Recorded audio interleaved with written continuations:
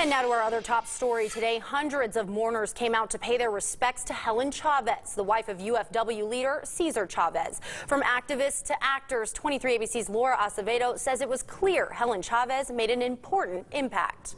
Jessica, hundreds came out for the funeral and burial services of Helen Chavez, the woman who stood alongside her husband, Cesar Chavez, during their fight for farm workers' rights.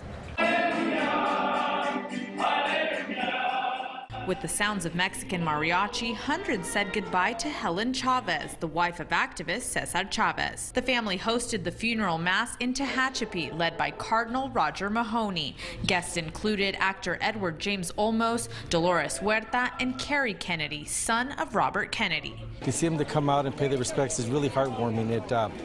It gives us a lot of strength as a family. Three of her sons, Fernando, Paul, and Anthony, spoke during the mass, saying their mom always pushed their father to continue fighting for farm workers' rights, encouraging him to never give up. Her and my dad made a decision to give up the most comfortable life they ever had, and they moved back to Delano, knowing that my mother was going to work in the fields to help my father start the union. After the mass, Chavez's body was taken to Cesar Chavez's National Monument in Keene for a burial ceremony where her children and the public were able to pay their last respects. She was a quiet but a strong and fierce leader.